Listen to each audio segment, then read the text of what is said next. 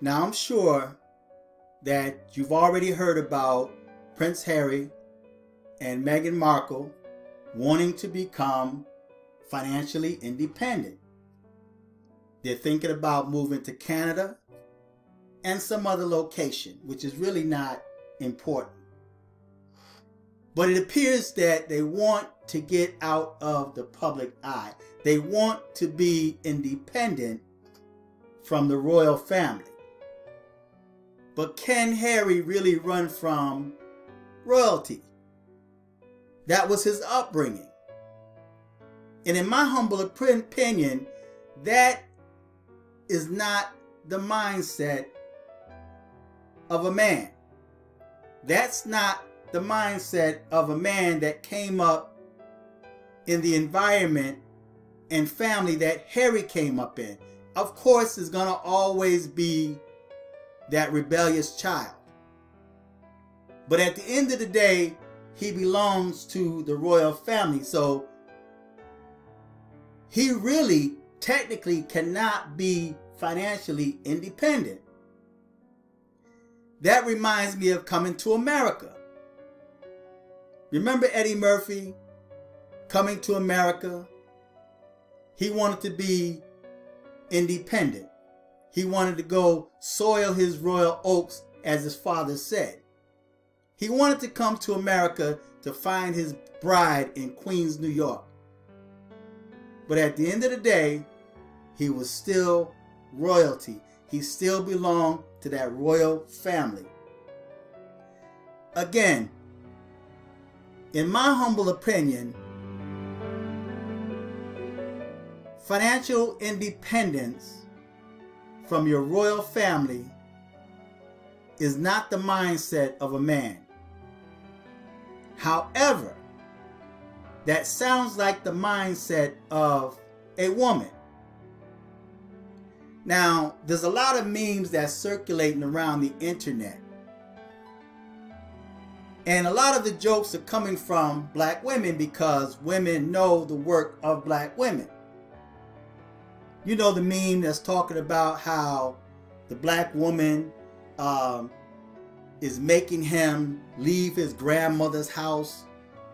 Something to that effect. Well, they're laughing because of the fact that whenever a man has a strong family tie, in spite of what may happen in that family, families are going to fight family members. There's going to always be toxicity, if that's pronounced wrong, in families. There's going to be drama in family. But at the end of the day, it's family. And sometimes it's good to have those toxic family members. Yes, you don't get along with them. You don't like being around them. They don't like being around you. They're always creating some type of drama. You know, they carry bad energy with them. And sometimes you just keep your distance. They say distance make the heart grow fonder. But at the end of the day, they're still family members. Now, the toxic family members are always good to have in the background because you may run into some drama by or with outside forces. When you call upon the toxic family members, they will be frontline, ready to throw joints. They're ready to lose their life in defense of you because you my family, you're my cousin, you're my brother, you're my sister, you're my aunt, you're family. So when black women see that a man has strong family ties, in many cases they try to destroy that family tie because once they're able to separate you from your family, especially if your family members have a great influence on you, because family members can sometimes see things that you can't, especially when you're dealing with outsiders. So Prince Harry marries an outsider, someone that did not come from royalty, someone that grew up in California. And if you look at the condition, the mindset of California versus the mindset of people from England or the royal family is completely different.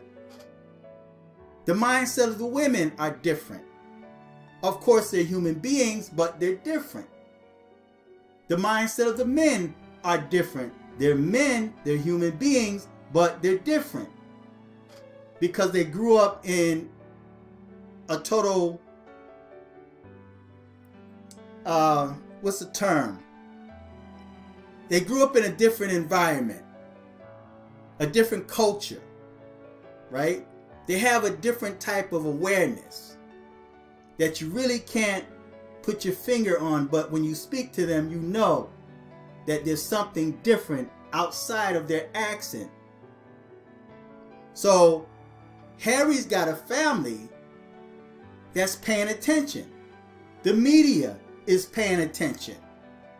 So Meghan really can't do what she wants to do without bringing attention to herself. We see that in paternity court. And I mentioned this in videos of the past where you have this dude to get with this chick. The dude may have have a decent job, or he may appear to be a good dude. Different than what the females are used to dealing with. So now she wants to pin a baby on him.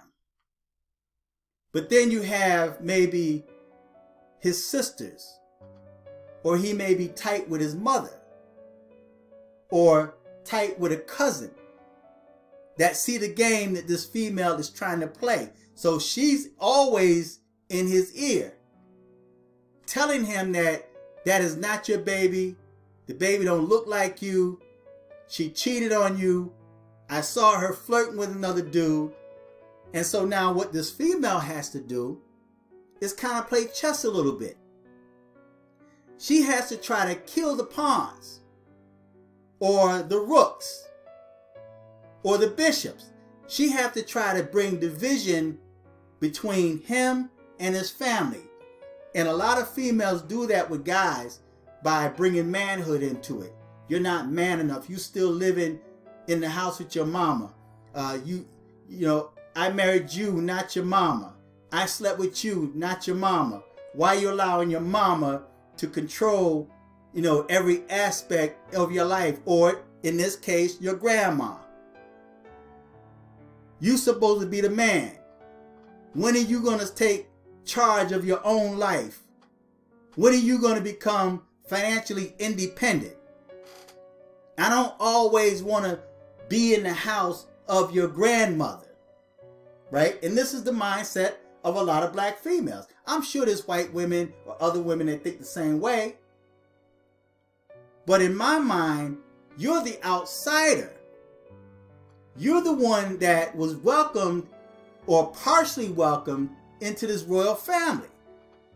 So now that you're in, and now that you've conceived a child, now you want to come in and change things. Now you're coming in with that bad energy, that California energy, that Americanized energy, and causing disruption in this family.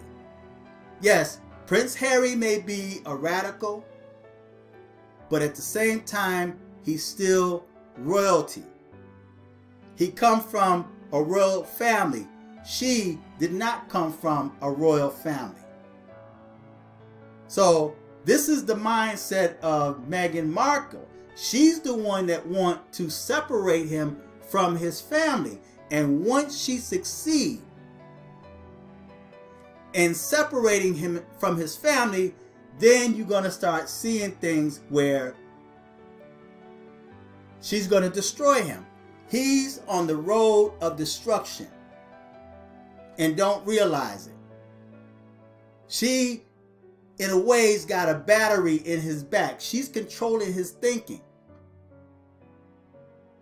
She wants to become financially independent so that she can always point fingers and say you're not man enough to stand on your own without having to depend upon your grandma. So in order, and this is the case with a lot of men, a lot of black men, where the females see that you have a strong family. And I grew up in a time where women always talked about, you could tell how a man would treat his woman by the way he treats his mama. So now you have a lot of dudes that are close to their moms. And there's a lot of females that don't like that. They want this man all to themselves to control and manipulate him. It would be so much easier to pin another man's baby on this dude that is separated from his family, that don't have his family whispering in his ears, telling your secrets. So once you're able to turn that man away from his family, his bloodline, then you're able to destroy him. And I think this is a move of Meghan Markle where she wants to control. She's got a Californian, an Americanized Me Too movement type of mentality. And she's easing that into her royal marriage. Being financially independent. Independent away from his family. So that we can have our own house. And I want to be able to live on a house on a beach. And I want this, and this is what I want. And I want this. I don't want to stay in a highly protected royal palace. I don't want to be a princess or a queen or whatever they call it. I want to control our destiny. And then when things don't go right, she would either cheat on him, have an affair, and now he's separated from his family, and now he has to try to retie those family ties that he left, that he allowed her to manipulate him and tear him apart from. She's trying to take him from his safe zone. His royalty is his safe zone. And once this Americanized California mindset female is able to pull him away from his safe zone, then she's able to do what she wants with him and eventually will end up destroying him. And I'm going to end on this note. And this is a warning to a lot of white men and men of other races that, and a lot of white men have learned over the course of time from dealing with black women. But at one time you had the mindset that black men were just no good. Black men run from their responsibilities. And there are black men that do that. There's white men that do that. I know white men that run from their responsibilities, that leave their white women single parent mothers. I know Middle Eastern and Arab dudes, Puerto Rican dudes that left their wives or their baby mamas fatherless, right? So they left the single parent moms. So that's any race. But white men had this arrogant attitude that they were so much better than black men and they can treat black women a lot better than black men because black women would manipulate them like Prince Harry is being manipulated. They would manipulate these white men and would let these white men think like, oh, you're the best I've ever had. I've never been treated with so much respect. I love the way you talk to me. You take time and you make love to me. You make me feel like a real woman. So she's pumping him up.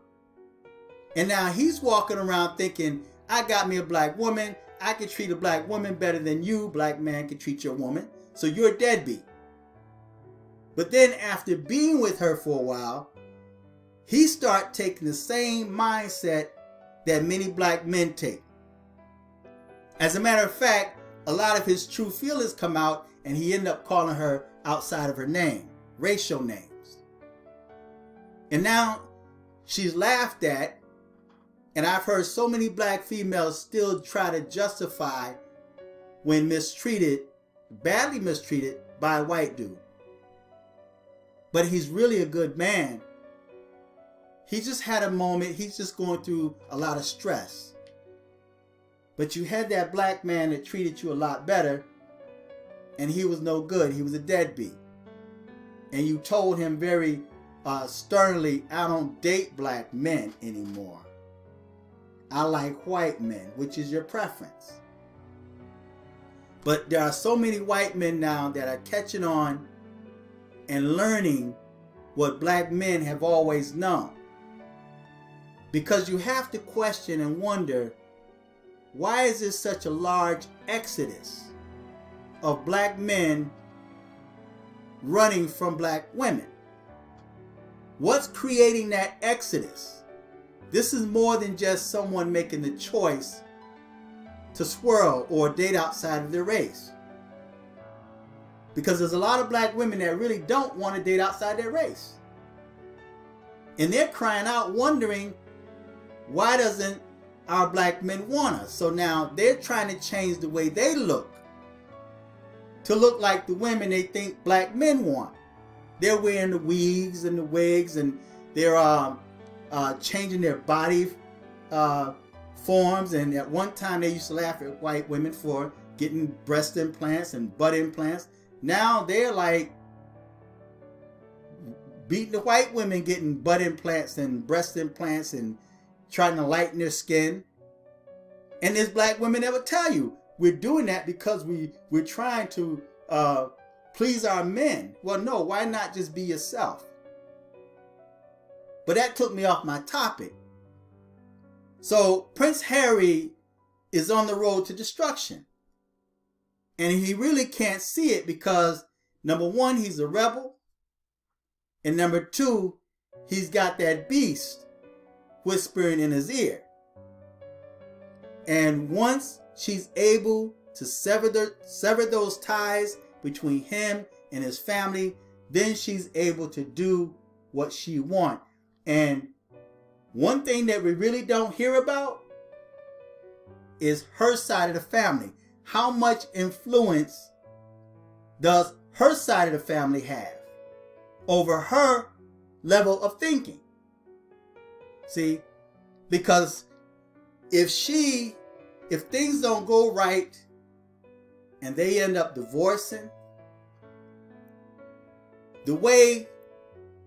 if she takes him out of his comfort zone, out of the royal palace, then they will go by the rules, the laws of Canada or wherever they choose to live. She's going to take him for child support, spousal support, right? She's going to drain him. And then because she's got that royal baby, that's going to be her meal ticket for life. And she don't have to stay with Prince Harry because now, unless they decide to do what happened to Princess Diana. See, she was murdered, right? So Meghan Markle, she's playing a dangerous game. She's influencing him or his mindset or his choices and decisions. And we really don't know the influence that her mother, that had also married a white man, that is now divorced, or whatever happened to her father. I don't know, to be honest. I really don't know what happened to her father, but her mom's is single, to my knowledge. So, excuse me. So her mom is in her ear. And there's no telling what other family members are in her ear. So how much influence does her family have with her choices and decisions? Two different mindsets going on here. She's got a Californian, an American mindset from California. And look at the condition of California right now. So, feedback, tell me what you think. Sometimes a toxic family is good. So if she's trying to get him out of his grandmother's house, there's a reason. And maybe the grandmother is getting on her nerves. I don't know. We don't know the insides of that, but that's where he came from. That's what she married into. She's the outsider. And now she's starting to take him for a ride of his life. Trying to sever the ties between he and his family. Taking him away from his safe zone. Putting him in the mindset of being financially independent. Away from his family. So there's some witchcraft that's in the works here that many people can't see. And like I said, we don't hear much about her mother or her side of the family. So I'm sure if she's in touch with her moms, with her other side of the family, she's also being influenced by her family. So feedback, tell me what you think. Subscribe. Until next time, I'm fearless.